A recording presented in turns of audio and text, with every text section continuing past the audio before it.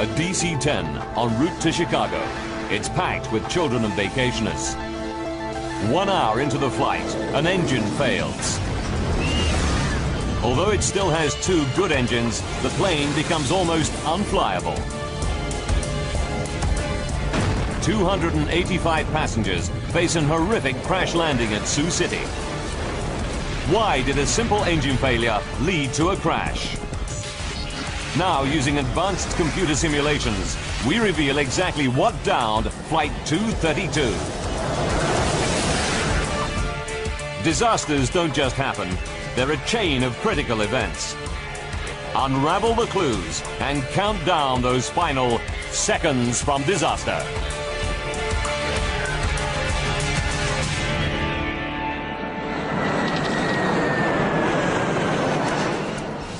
Colorado. Denver, Stapleton Airport, July 19th, 1989. Known as the gateway to the Rockies, Denver is the starting point for journeys all over the U.S. 1,300 planes take off from here every day, carrying over 75,000 passengers. It's the peak of the summer season, and Stapleton is packed with vacationers and business travelers.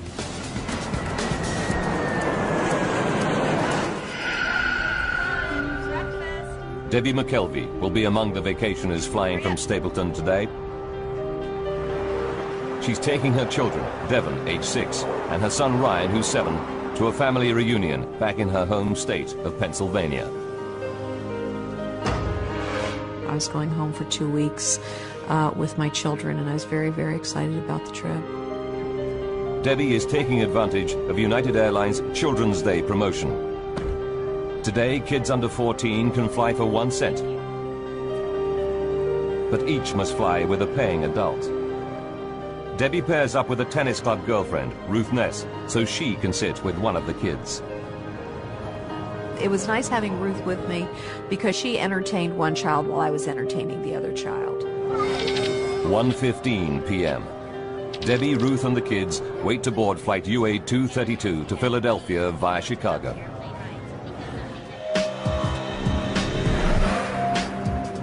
Commanding the flight is Captain Alfred C. Haynes. His cabin staff reported a minor electrical fault in the galley on the previous leg, but engineers have given it the all clear. Captain Haynes is a veteran pilot with 7,190 hours logged in the DC-10. The passengers will be in safe hands today. The DC-10 is a great airplane to fly. I think it was termed an old man's airplane because it's so simple to fly. At this time, in the late 1980s, there are over 400 DC-10s in service. But it's a plane with a troubled history. Windsor, Ontario, 1972. A cargo door blows out on a year-old DC-10, causing severe decompression. The pilots managed to land the plane safely. 2 years later, a door comes off a Turkish Airlines DC-10 flying out of Paris. This time, the violent decompression tears the plane apart in midair. All 346 people on board die. McDonnell Douglas finds the fault and fixes it. But the reputation of the DC-10 never fully recovers. The DC-10 making flight 232 today is in its 17th year of service and has flown over 43,000 hours. So far, without incident. Today should be no different. Jerry Schemmel is Deputy Commissioner of the Continental Basketball Association and a frequent flyer. I was never a nervous flyer. I always kind of enjoyed flying. I took my first flight at age 18. I always enjoyed it. Jerry is flying to Columbus on business with his boss and great friend, Jay Ramsdell. Their original flight is cancelled, but Jay gets a seat on the very next flight. The bad news is there's no seat for Jerry. Jay decides to stay with his buddy and wait for an even later plane. I didn't think much of it at that time. I thought it was a nice gesture. I thought to myself, I hope I would have done the same thing.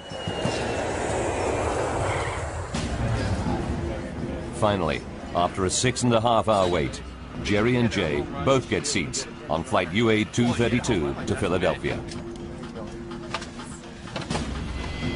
Flight 232 is busy today.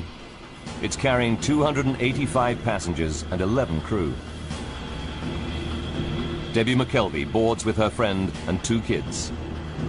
They add to an unusually high number of children on board. 52 in total, thanks to the Children's Day deal. For senior flight attendant Jan Brown Law, lots of children on board means a busy flight ahead.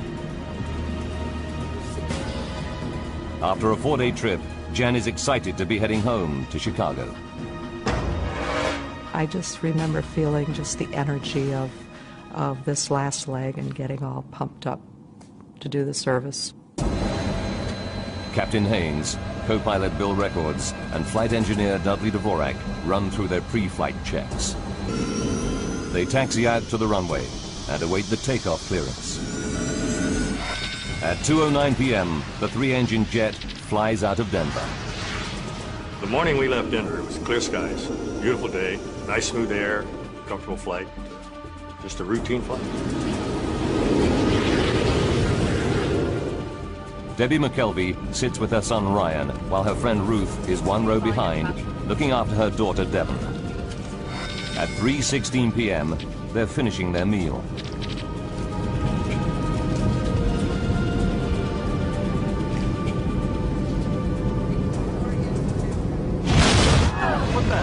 Suddenly, out of the blue, a terrifying blast rips through the plane. The first thing I thought was a bomb has gone off. I really did. I thought someone had planted a bomb, it had been detonated, and we started to drop. The only way I can think to explain it, it's like if you're driving down a highway and you hit a pothole. Jan Brown Law fears it may be a breach in the plane's fuselage. I instinctively sat down on the floor and held on, not knowing if it were a decompression, that everything that isn't tied down securely is going to be sucked out. There's no sign of any visible damage inside the plane. But up in the cockpit, Captain Haynes scans the engine instruments and quickly realizes that his number 2 engine is malfunctioning. I've never had a jet engine fail in flight. Only in the flight simulator, never in flight. But this time, it's happening for real. 3:17 p.m. Captain Haynes' priority is to shut down the problem engine. He's not too worried. The DC-10 can fly comfortably on its remaining 2 wing-mounted engines. Haynes follows the shutdown procedure and cuts off fuel and power to the number 2 engine.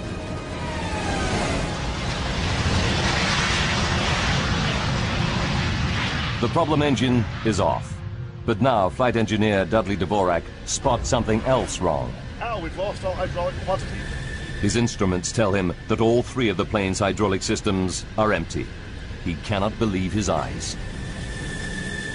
The hydraulic systems operate the plane's flaps, ailerons, rudder, and elevator.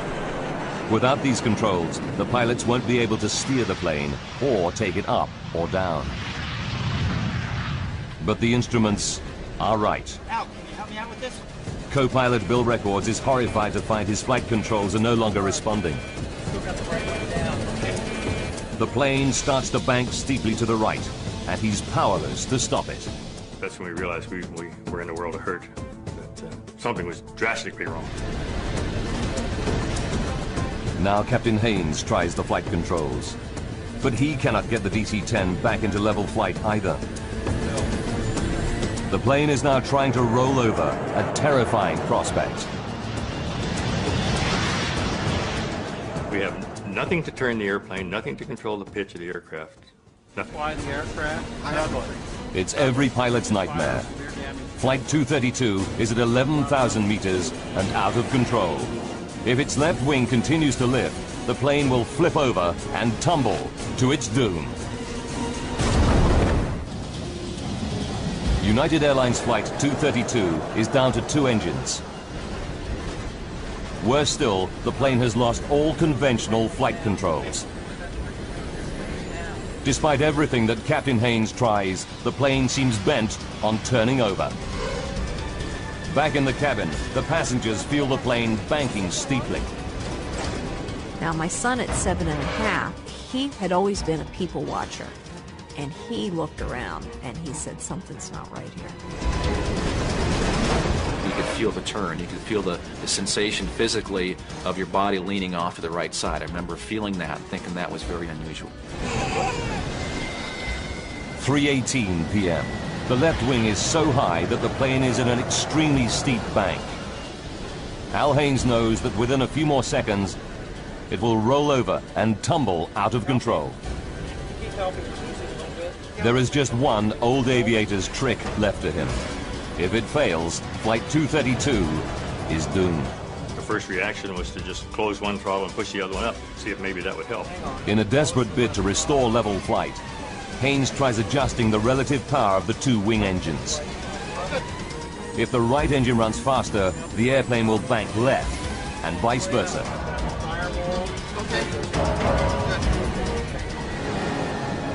It works. Captain Haynes is able to pull the plane out of its roll. He still has no flight controls, but he regains a crude form of steering by using the throttles. But Haynes finds that he can only make right-hand turns. 3:20 p.m.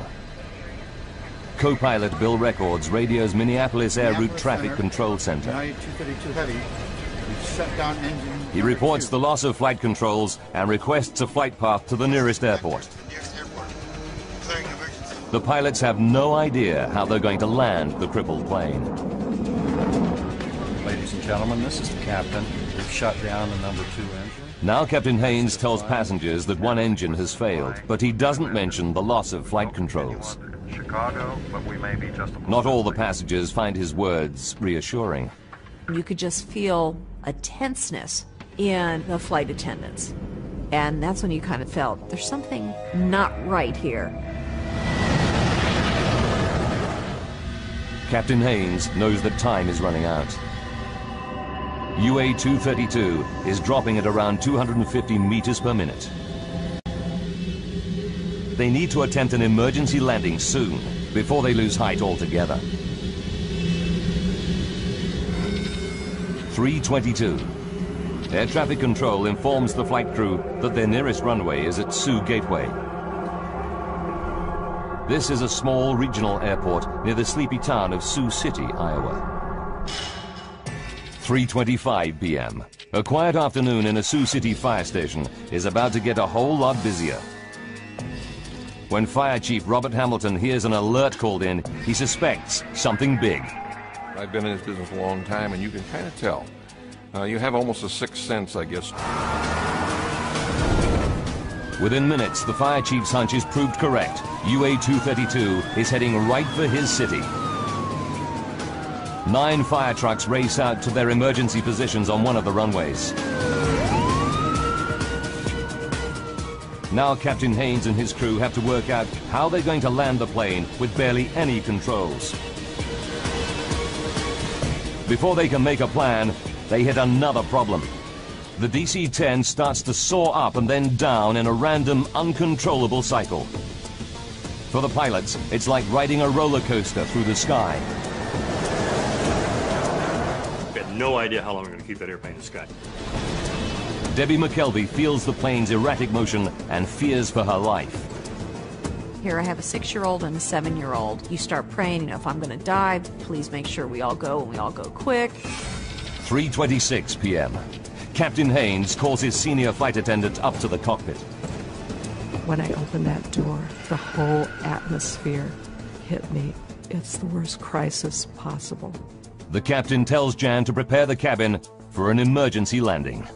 As I walked through the first-class cabin, I just could not look anybody in the eye because I was afraid they'd read the fear in mine. Denny Fitch is a DC-10 training pilot flying home from an instructor session. He knows that something is wrong and offers his help. 3:29. What Denny finds in the cockpit shocks him. It was an amazing scene for me because both the pilots were in fact on the controls. Both of them, their tendons in their forearms were raised from effort. Their knuckles were white from grip. As an expert training pilot, Denny Fitch is ready for any emergency, but he's never seen anything like this before. I was dumbfounded because it was unheard of. As a matter of fact, there was no procedure for it, having no hydraulics. The first thought that came to my mind, to be honest, was that I was going to die that afternoon. Ladies and gentlemen, Captain Haynes now tells his passengers the plane is damaged and they'll be making an emergency landing in Sioux City. This landing's a little different than you're used to. 296 people could lose their lives. Getting this airplane down without crashing will be the ultimate test of pilot skill. Denny offers to help out any way he can. I said, "Captain, would you want me to do your throttles?" And he responded, "Yes, do that." Denny takes over on the throttles, the only controls still functioning. They allow him some degree of steering, but the plane is still only able to make right-hand turns.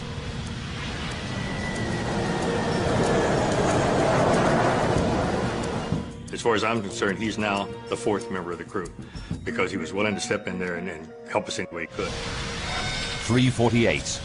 The DC-10 is now 12 minutes from Sioux City Airport, and they're running out of altitude. It's time for the pilots to face an almost unthinkable prospect. In a few minutes, they must attempt to land a 165-ton jet without proper flight controls. The lives of 285 passengers are in their hands.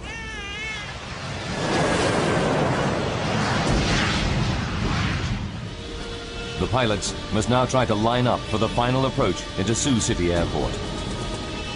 Denny Fitch will attempt to steer the plane and control its descent, all by adjusting the throttles. What's more, the plane can only make right-hand turns. The plan is to make a series of looping turns and hope that as they come out of their final circuit, they're facing the runway. The odds are stacked against them. At 3:50 p.m., Senior Flight Attendant Jan Brown-Law begins her final safety briefing. The passengers were right there in the palm of our hand. There, you could have heard a pin drop. Jan pays special attention to the 4 children too small to have their own seats. You need to get your seatbelt on plus. Official guidelines are non-specific, but United Airlines procedure at the time is for adults to hold these lap children on the floor during an emergency landing. Jan is anxious about the procedure, but has no option but to follow protocol. It makes my skin crawl to this day to think that I found myself telling passengers, parents of lap children, to put their child on the floor and hold them down. As the flight crew near Sioux City, they are only too aware of what's at stake. You've got 296 lives in your 2 hands. You literally do.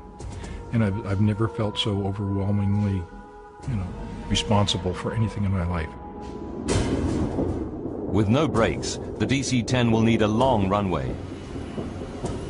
Air traffic control assigns them runway 31 at 2,700 meters. It's the longest at Sioux City. 3:52 p.m. Denny Fitch puts the plane into its final looping turn. He knows the crippled jet would never be able to regain altitude for a second attempt. This was it. We had to land on that runway. One time, that's all we had. As they emerge from their final loop, the pilots see a wonderful sight. Sioux City Airport, dead ahead. There's just one problem. It's the wrong runway. Here we are, there's a runway right in front of us, we're out of time, we're out of altitude, that's where we're gonna go. Runway 22 is much shorter than runway 31, and it's full of fire trucks and ambulances. It wasn't until probably a couple of minutes at the most that we had a change in that the runway was actually shifted then from 1331 to runway 22. 3:59. Fire trucks race out of the path of the plunging DC-10. And so we were basically just kind of scrambling, getting out of the way, if you will, and trying to get to an ideal position for that particular runway.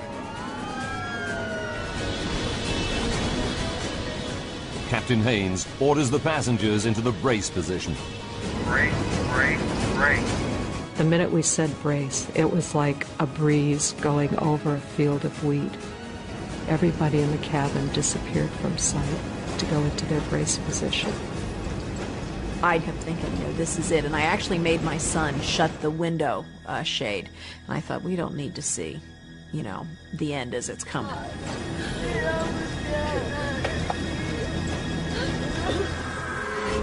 As the pilots desperately try to line up the airplane with the runway, they realize they're still coming in at 400 kilometers per hour, around 150 kilometers per hour faster than normal. But with no control of the flaps, they cannot slow the descent. The alarm sounds from the ground proximity warning system. They're descending too rapidly. The plane is plunging at 560 meters per minute, over 6 times the normal rate.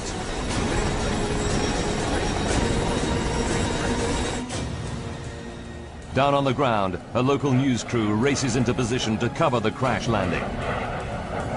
Not gonna be pretty. 4 p.m. Just seconds from landing, the nose and right wing drop. If they come in at this angle, the plane could break apart. And I shoved both the throttles to maximum power, hoping that would result in the nose being pulled up. Denny Fitch desperately struggles to bring the nose back up, but it's too late. The engines don't respond in time. 4 p.m. and 16 seconds. The plane smashes into the runway. It just felt like we dropped out of the sky and hit the ground. It wasn't like it was an emergency landing. It was a crash. I could hear all the screeching metal and noises that you've never heard before and you hope you never hear again. The right landing gear and wing shear off, spilling fuel and sparking a fire. I could see fireballs because I guess the plane, it's screeching on the runway. And then that was my next thought. Oh my God, we're gonna burn to death. The jet careers along the runway on its wing stump for about 600 meters, then breaks apart. The cockpit had snapped off like a pencil tip, and we became a tumbling 200-mile-an-hour piece of wreckage. The main section of the fuselage skids further down the runway, rolls over on its back, and comes to a halt at the side of the airfield.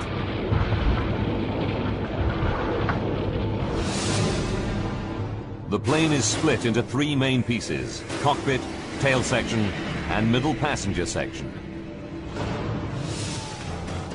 Dozens of surviving passengers flee the burning cabin. Fire trucks and ambulances race to help them. Emergency workers arrive to an horrific scene of dead and injured passengers.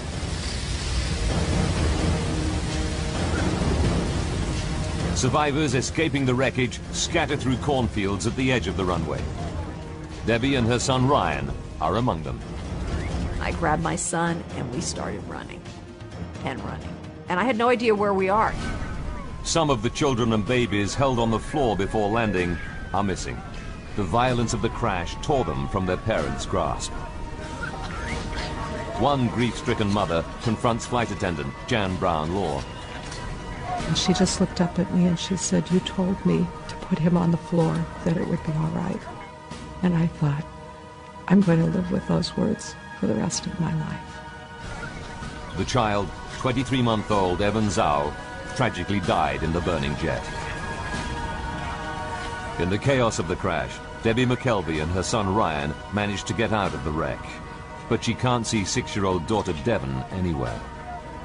So then you start really thinking, wow.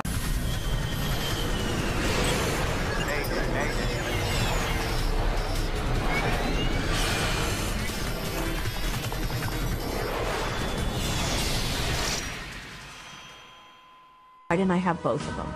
And it's just a horrible, horrible sinking feeling. Jerry Schemmel escaped the cabin unhurt. But now he hears a baby's cries. Despite the choking fumes, he ventures back inside the burning aircraft. I didn't think if I go back in, the thing will explode or I might not find my way back out. I just reacted. I heard the cries of baby, and the next thing I know, I'm back inside the aircraft. As the central cabin section burns, it starts to fill with toxic fumes. Smoke like this can kill in minutes.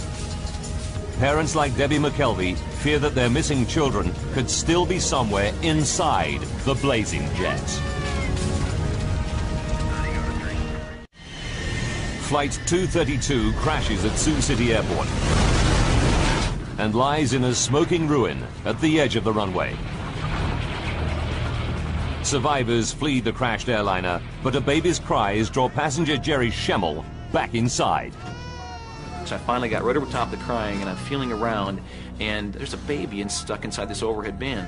I just grabbed the baby with one arm and scooped her out of a hole. I got back on my feet, found the opening, just kind of aimed for the sunlight, and shot out the plane the second time. Jerry's actions probably saved the baby's life. But Debbie McKelvey is desperate. She fears her daughter and friend have not survived the crash. Then, suddenly, she spots a face. It's her 6-year-old daughter, Devon, emerging from the smoke. It was the absolute best feeling because she was there, and she was okay. While passengers flee the wreckage, Captain Haynes and the flight crew are trapped in the cockpit. The plane's nose has buried itself into the soft earth beside the runway. It's the last place the rescuers reach. They have to use a forklift and cutting equipment to get through the twisted wreckage. It takes 30 minutes to reach the pilots. At 5 p.m., rescuers pull out all 4 pilots, seriously injured, but alive. I remember the pat on my chest, and his words to me were, "You're okay, buddy, I'm here, I got you, you're going to be okay." And I felt this tremendous relief. The flaming wreck of UA-232 burns for over 2 hours. 9 helicopters and 34 ambulances evacuate survivors. Jerry Schemmel's thoughts turn to his buddy, Jay, whom he lost sight of in the crash. Jerry hopes that he might have made it, but as time goes by, he loses all hope. I had a pretty good hunch 8 hours after the crash, when he didn't show up anywhere, that he wasn't a survivor. Jay Ramsdell is one of 111 passengers who lose their lives in the crash. 1 flight attendant is also killed. 11 children are among the dead. Remarkably, 184 people survived the Sioux City crash. But for the pilots of Flight 232, any number of deaths is a tragedy. Training pilot Denny Fitch learns how many died when his wife visits him in hospital.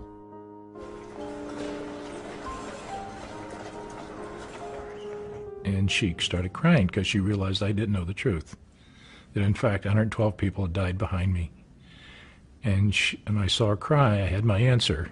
And I cried every waking moment for the next 3 days. I just couldn't stop crying. It just so tore my heart out to know that people died behind me. I was ready to die for them, and I didn't want them to die. Al Haynes and the flight crew are determined that something positive should come out of the tragedy. I would like to say that this crew, and in fact the entire industry, is dedicated to finding the cause of this accident. So maybe we can never have it happen again.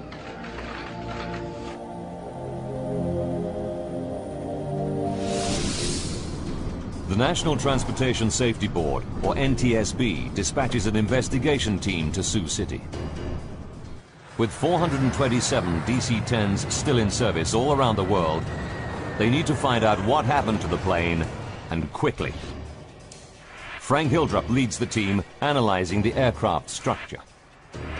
There's a lot of apprehension and anxiety, of course, that we always go into these things with, and I was fairly new at the time. I had not been with the agency but for about 9 months. Hildrup and the NTSB team arrive in Iowa 9 hours after the crash and get straight down to work. The investigators' first priority is to try to recover every piece of the wreckage so that they can reassemble the aircraft. It's a mammoth task. It was such an immense accident scene that we just knew we had a long investigation ahead of ourselves. The crash scatters thousands of fragments of debris over a distance of 1 kilometer. Emergency services and the National Guard mobilize hundreds of personnel. They scour every square meter of land around the runway. The tiniest component might tell them what triggered the crash. As investigator Jim Wildey knows only too well. If you want to understand how the airplane came apart, if you want to understand the interrelationships of various pieces, it is very useful sometimes to put the structure back together. Investigators interview the 4 pilots to explore the bizarre loss of controls they reported during the flight. Now we've lost all hydraulic pressure. Captain Haynes and the crew confirmed that shortly after the dramatic failure of their number 2 engine, all their hydraulic systems went down. It mystifies investigator Frank Hildrup. I know personally I wasn't prepared for dealing with an airplane crash where it had lost all of its hydraulics. Extremely unique event and something I personally had never encountered before. Hydraulics operate all the flight controls on the DC-10. The flaps that help control descent. The elevators that pitch the plane up and down. The rudder that steers it. The ailerons that make it bank. Pressurized fluid inside hydraulic lines operates these mechanical controls. There are 3 separate and independent hydraulic systems. Even if one system is breached, it should not cause the loss of hydraulic fluid in the others. To lose fluid from all 3 systems at once is almost impossible. Experts put the odds at 1 billion to 1. Then, an unexpected find. Farmers 90 kilometers from Sioux City report aircraft wreckage scattered on their land. Investigators examine the debris and find that it includes components from the number 2 hydraulic system in the tail near the failed engine.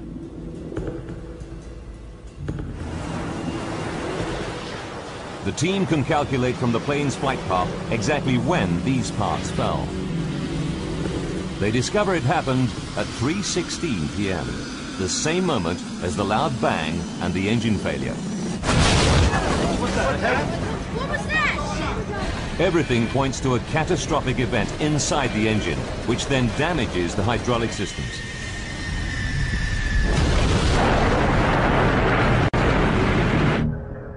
They go back to the wrecked plane and examine every millimeter of its hydraulic lines. It's a painstaking process, but it pays off. They find puncture holes in the pressure lines of the plane's other 2 hydraulic systems, and the holes in both sets of pressure lines are near the failed engine.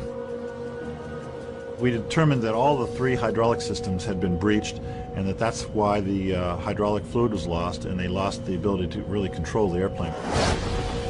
It's incredible, but true. Something did put all 3 hydraulic systems out of action at exactly the same moment.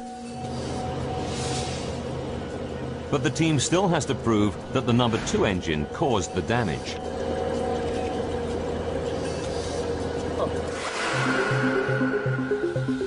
They inspect the puncture holes with a scanning electron microscope and find minute traces of titanium. Titanium is used for critical airplane parts because it's tough, yet very light. On the DC-10, the only titanium anywhere near the tail section is inside the number 2 engine.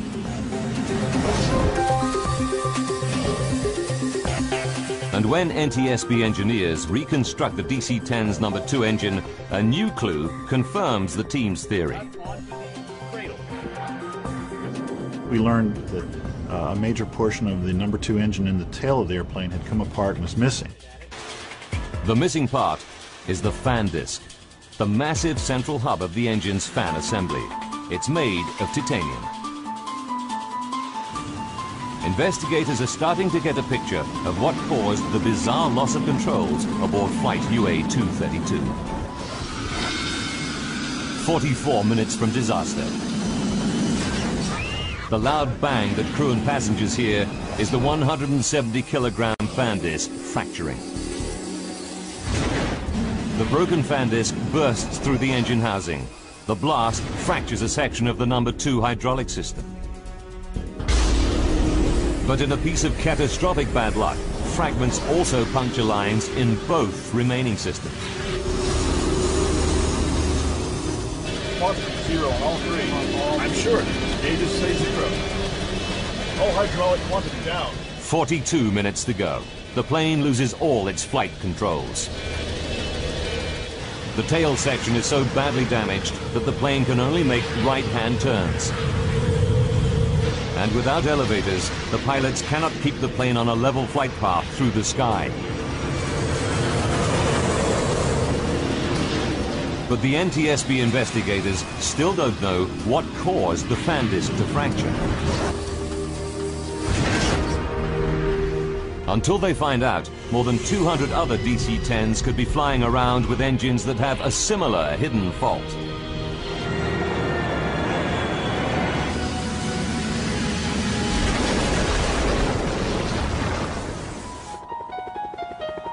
They must locate and examine the missing pieces of fan disc.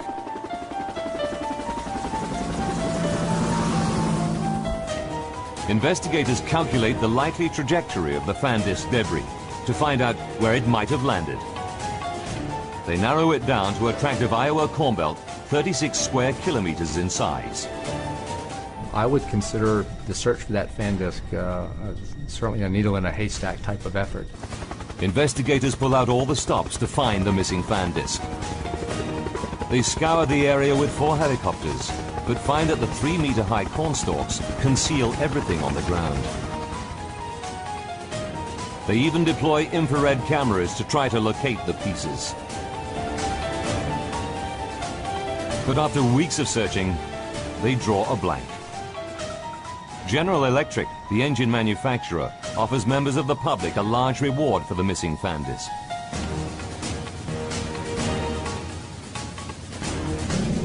But there's still no sign of it. 2 months go by, and harvest time comes around. Janice and Dale Sorensen have a 180-hectare farm right in the middle of the search area. Tuesday, October 10th, 1989, and Janice Sorensen is out bringing in the corn. As I was combining, I felt a little resistance on the front of the combine, and I backed it up and then put it in neutral and got out and looked, and I knew immediately that this was the piece they were looking for. It's a massive chunk of debris, half buried in the earth. Teams from General Electric and the NTSB race to the Sorensen farm.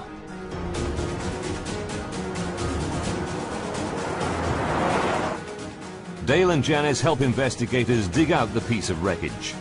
This is the Sorensens' own video footage of their find. I had a little shovel long, and I went and got the tractor with a loader and put a chain around it, hoisted it up, and then we took it down to the turkey shed, which was not very far away, and we had hot water there, so we washed it off, so it was spick and span. Investigators quickly confirm that the debris is a major chunk of the missing fan disc from flight UA-232. Then they find another piece nearby. Together, the 2 parts complete the entire missing fan disc. Janice Sorensen learns that her find could hold the key to the disaster. I was very emotional about it. I had some tears. It was a combination of the excitement of finding the piece and of the tears for those who'd lost their lives. One more. Janice and her husband Dale collect General Electric's $120,000 reward. They give over half the money to charity. The NTSB can now begin the next phase of their investigation. They fly the fractured fan disc to the labs of the engine manufacturer General Electric to find out what could break apart such a robust metal component. Jim Wildey, a metallurgist by training, examines the fan disc, starting with the main fracture line where it broke apart. He spots something branching off it, a fatigue crack 13 millimeters long. It's rare to find metal fatigue in a fan disc. These components are specifically designed to withstand the enormous rotational forces within the engine.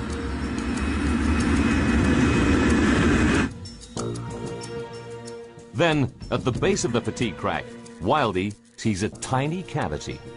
The size of it was maximum in any one direction was about 50 thousandths of an inch. As he scans the cavity more closely, he sees that the metal around it looks discolored. He takes a sample from this suspect area for testing. What he discovers will shock the investigation team and rock the aviation industry to its core.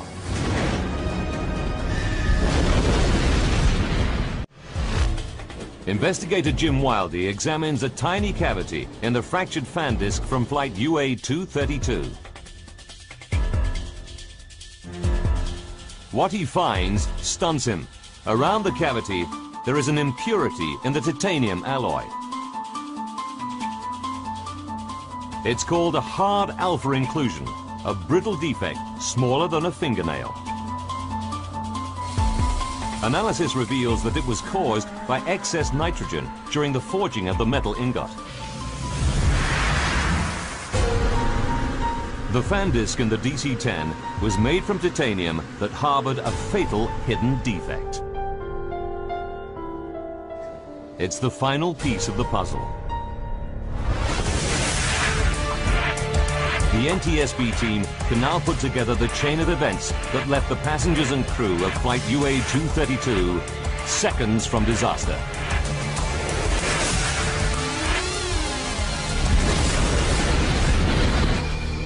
As the DC-10's fan disc rotates at 3,800 RPM, the huge stresses initiate a minute crack in the defect.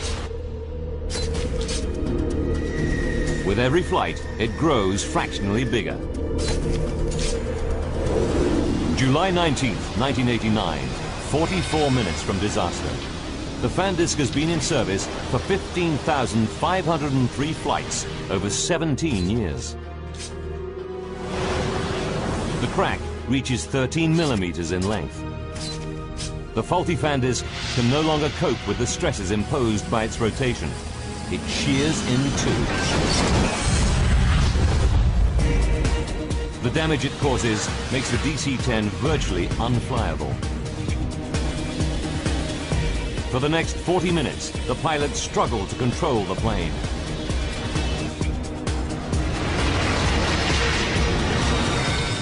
Five minutes to go. Flight 232 comes out of its final turn into Sioux City. 20 seconds. As the plane comes into land, the right wing drops.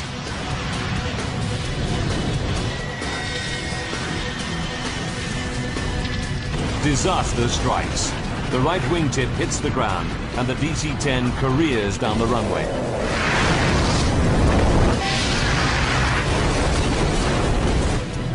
A $21 million jet weighing 165 tons is brought down by a tiny metallic flaw. For the NTSB investigation team, there's a terrible twist to the tragedy. Investigators discover that United Airlines technicians made a routine inspection of the defective fan disc just 16 months before the crash. They're disturbed. The crack was on the fan disc surface. At the time of the inspection, the crack could have been close to 13 millimeters long. This disc had been inspected before the accident, and we determined that the crack was of a detectable size, but that it just wasn't detected. The NTSB report concluded that the crack was probably missed due to human error. The report accepted that United Airlines inspection procedures complied with regulations and were up to industry standard, and cited human factors as an industry-wide problem in engine inspection. In the wake of the Sioux City disaster, the Federal Aviation Authority upgraded engine inspection procedures. The FAA also demanded changes to the DC-10's hydraulic systems. Airlines were required to add shut-off valves to limit the amount of fluid that can drain from a breach in hydraulic lines. But today, lab children are still allowed to remain unrestrained during emergency landings.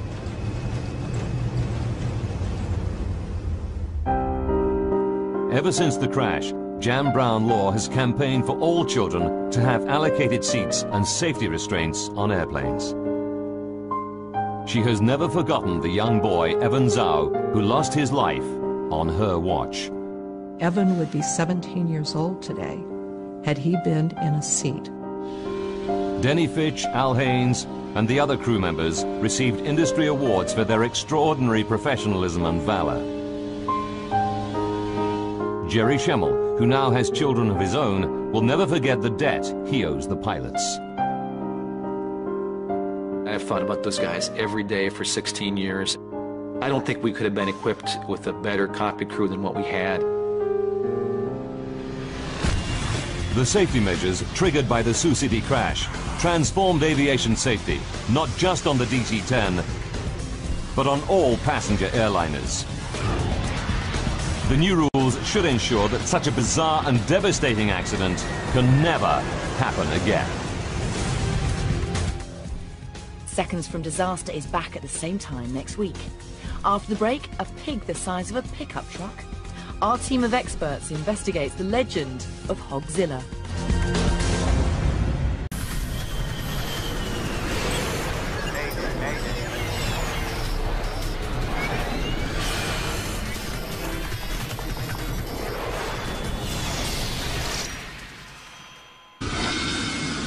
"44 minutes from disaster.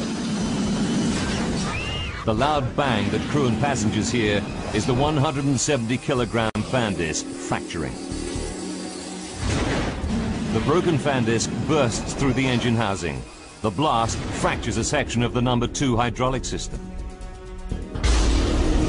But in a piece of catastrophic bad luck, fragments also puncture lines in both remaining systems. Quantity 0 on all 3.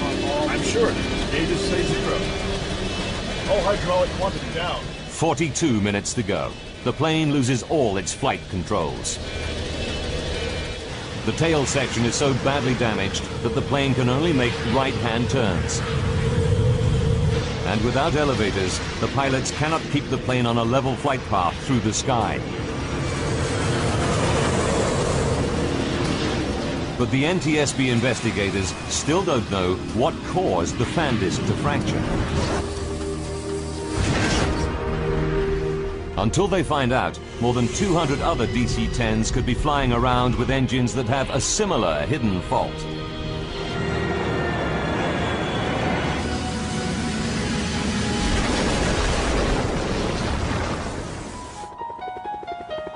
They must locate and examine the missing pieces of fan. Held on, not knowing if it were a decompression, that everything that isn't tied down securely is going to be sucked out.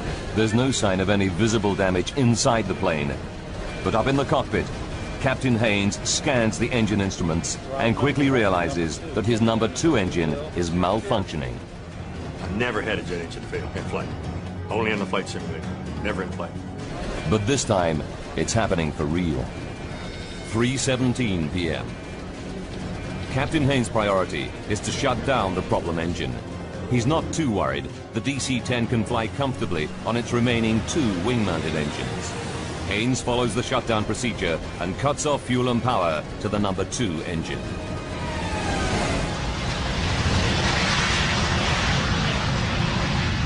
The problem engine is off. But now flight engineer Dudley Dvorak spots something else wrong. Ow, we've lost all hydraulic quantity. His instruments tell him that all three of the plane's hydraulic systems are empty. He cannot believe his eyes. The hydraulic systems operate the plane's flaps, ailerons, rudder, and elevator. Without these controls, the pilots won't be able to steer the plane or take it up or down. But the instruments are right. Al, can you help me out with this? Cope fears it may be a breach in the plane's fuselage. I instinctively sat down on the floor and held on, not knowing if it were a decompression, that everything that isn't tied down securely is going to be sucked out. There's no sign of any visible damage inside the plane. But up in the cockpit, Captain Haynes scans the engine instruments and quickly realizes that his number 2 engine is malfunctioning. I've never had a jet engine fail in flight. Only on the flight simulator, never in flight. But this time, it's happening for real. 3:17 p.m. Captain Haynes' priority is to shut down the problem engine. He's not too worried. The DC-10 can fly comfortably on its remaining 2 wing-mounted engines. Haynes follows the shutdown procedure and cuts off fuel and power to the number 2 engine.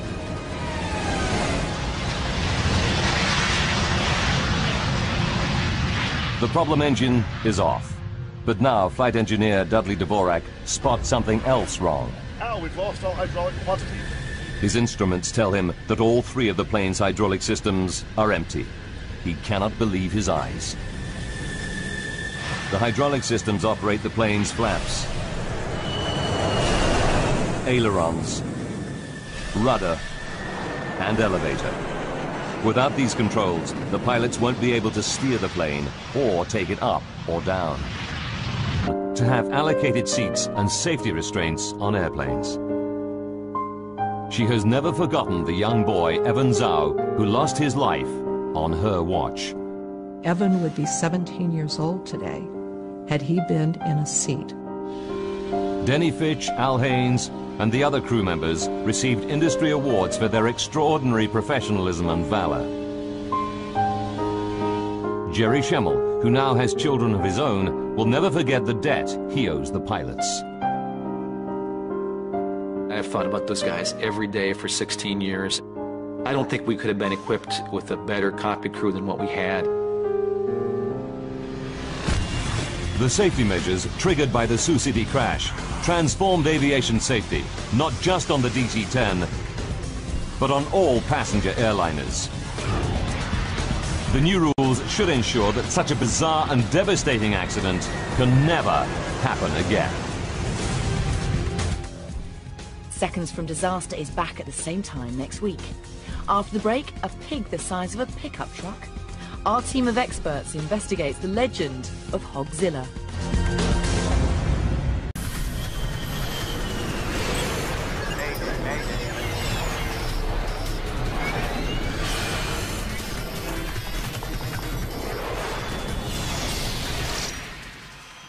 It's for the rest of my life. The child, 23-month-old Evan Zhao, tragically died in the burning jet. In the chaos of the crash, Debbie McKelvey and her son Ryan managed to get out of the wreck. But she can't see 6-year-old daughter Devon anywhere. So then you start really thinking, wow.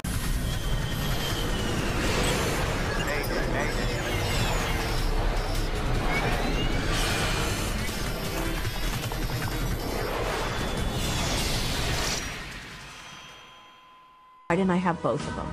And it's just a horrible, sinking feeling. Jerry Schemmel escaped the cabin unhurt. But now he hears a baby's cries. Despite the choking fumes, he ventures back inside the burning aircraft. I didn't think if I go back in, the thing will explode or I might not find my way back out. I just reacted. I heard the cries of baby, and the next thing I know, I'm back inside the aircraft. As the central cabin section burns, it starts to fill with toxic fumes. Smoke like this can kill in minutes. Parents like Debbie McKelvey fear that their missing children could still be somewhere inside the blazing jet. Flight 232 crashes at Sioux City Airport. It's in jets. Flight 232 crashes at Sioux City Airport and lies in a smoking ruin at the edge of the runway. Survivors flee the crashed airliner, but a baby's cries draw passenger Jerry Schemmel back inside. So I finally got right over top of the crying, and I'm feeling around, and there's a baby stuck inside this overhead bin. I just grabbed the baby with one arm and scooped her out of a hole. I got back on my feet, found the opening, just kind of aimed for the sunlight, and shot out the plane the second time. Jerry's actions probably saved the baby's life. But Debbie McKelvey is desperate. She fears her daughter and friend have not survived the crash.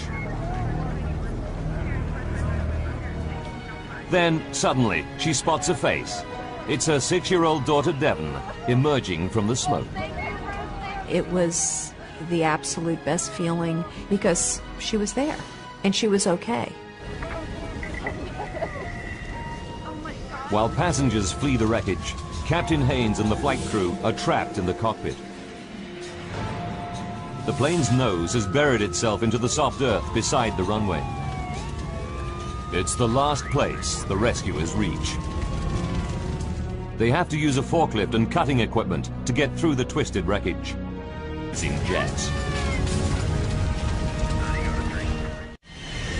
Flight 232 crashes at Sioux City Airport and lies in a smoking ruin at the edge of the runway. Survivors flee the crashed airliner, but a baby's cries draw passenger Jerry Schemmel back inside. So I finally got right over top of the crying, and I'm feeling around, and there's a baby stuck inside this overhead bin. I just grabbed the baby with one arm and scooped her out of a hole. I got back on my feet, found the opening, just kind of aimed for the sunlight, and shot out the plane the second time. Jerry's actions probably saved the baby's life. But Debbie McKelvey is desperate.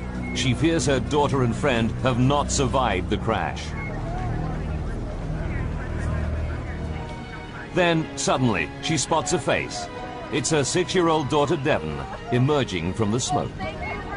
It was the absolute best feeling because she was there and she was okay. While passengers flee the wreckage, Captain Haynes and the flight crew are trapped in the cockpit. The plane's nose has buried itself into the soft earth beside the runway. It's the last place the rescuers reach. They have to use a forklift and cutting equipment to get through the twisted wreckage. Now Captain Haynes and his crew have to work out how they're going to land the plane with barely any controls. Before they can make a plan, they hit another problem. The DC-10 starts to soar up and then down in a random, uncontrollable cycle. For the pilots, it's like riding a roller coaster through the sky. I have no idea how long we're going to keep that airplane in the sky. Debbie McKelvey feels the plane's erratic motion and fears for her life. Here I have a 6-year-old and a 7-year-old. You start praying, if I'm going to die, please make sure we all go and we all go quick. 3:26 p.m. Captain Haynes calls his senior flight attendant up to the cockpit. When I opened that door, the whole atmosphere hit me. It's the worst crisis possible. The captain tells Jan to prepare the cabin for an emergency landing. As I walked through the first-class cabin, I just could not look anybody in the eye because I was afraid they'd read the fear in mine. Denny Fitch is a DC-10 training pilot flying home from an instructor session. He knows that something is wrong and offers his help. 3:29. What Denny finds in the cockpit shocks him. It was an amazing scene for me because both the pilots were in fact on the control. I was dumbfounded because it was unheard of. As a matter of fact, there was no procedure for it, having no hydraulics. The first thought that came to my mind, to be honest, was that I was going to die that afternoon. Ladies and gentlemen, Captain Haynes now tells his passengers the plane is damaged and they'll be making an emergency landing in Sioux City. This landing's a little different than you're used to. 296 people could lose their lives. Getting this airplane down without crashing will be the ultimate test of pilot skill. Denny offers to help out any way he can. I said, "Captain, would you want me to do your throttles?" And he responded, "Yes, do that." Denny takes over on the throttles, the only controls still functioning. They allow him some degree of steering, but the plane is still only able to make right-hand turns.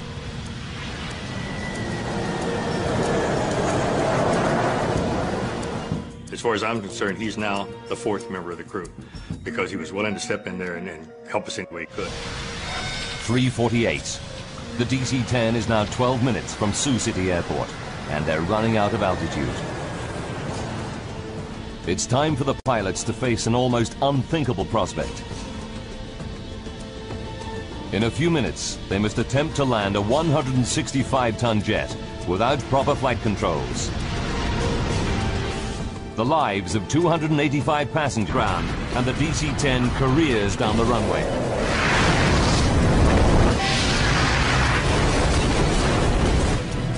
A $21 million jet weighing 165 tons is brought down by a tiny metallic floor. For the NTSB investigation team, there's a terrible twist to the tragedy. Investigators discover that United Airlines technicians made a routine inspection of the defective fan disc just 16 months before the crash. They're disturbed. The crack was on the fan disc surface. At the time of the inspection, the crack could have been close to 13 millimeters long. This disc had been inspected before the accident, and we determined that the crack was of a detectable size, but that it just wasn't detected. The NTSB report concluded that the crack was probably missed due to human error. The report accepted that United Airlines inspection procedures complied with regulations and were up to industry standard, and cited human factors as an industry-wide problem in engine inspection.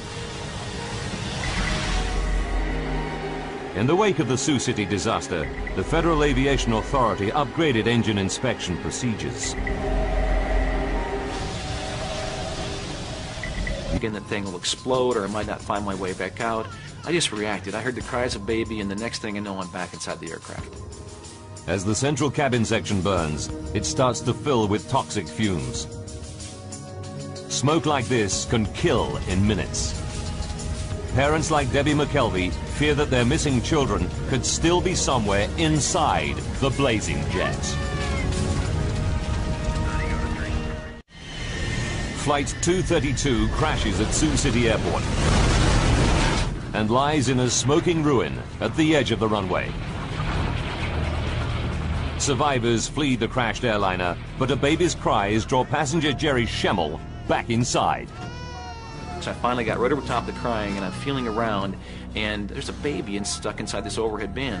I just grabbed the baby with one arm and scooped her out of a hole. I got back on my feet, found the opening, just kind of aimed for the sunlight, and shot out the plane the second time.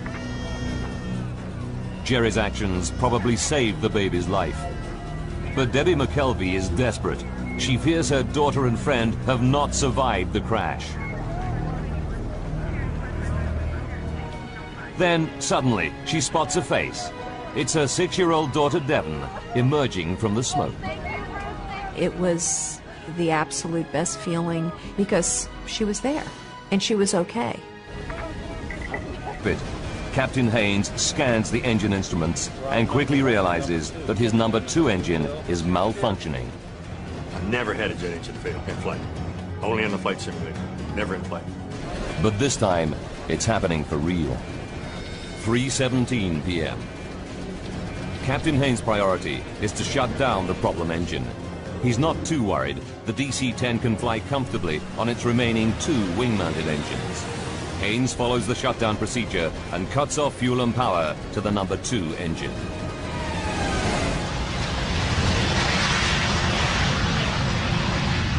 The problem engine is off. But now flight engineer Dudley Dvorak spots something else wrong. Now we've lost all hydraulic quantity. His instruments tell him that all 3 of the plane's hydraulic systems are empty. He cannot believe his eyes. The hydraulic systems operate the plane's flaps, ailerons, rudder, and elevator. Without these controls, the pilots won't be able to steer the plane or take it up or down. But the instruments are right. Al, can you help me out with this? Co-pilot Bill Records is horrified to find his flight controls are no longer responding. The plane starts to bank steeply to the right, and he's powerless to stop it. That's when we realized we were in a... Manages the hydraulic systems.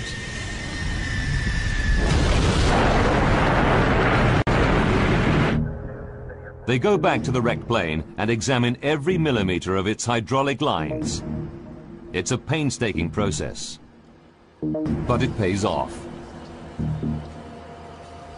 They find puncture holes in the pressure lines of the plane's other 2 hydraulic systems, and the holes in both sets of pressure lines are near the failed engine. We determined that all the 3 hydraulic systems had been breached, and that's why the hydraulic fluid was lost, and they lost the ability to really control the airplane. It's incredible, but true. Something did put all 3 hydraulic systems out of action at exactly the same moment. But the team still has to prove that the number 2 engine caused the damage.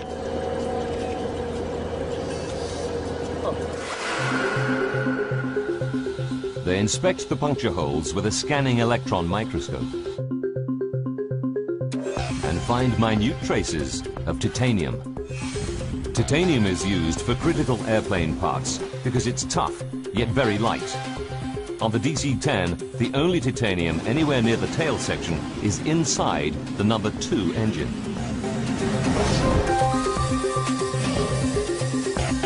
And when NTSB engineers reconstruct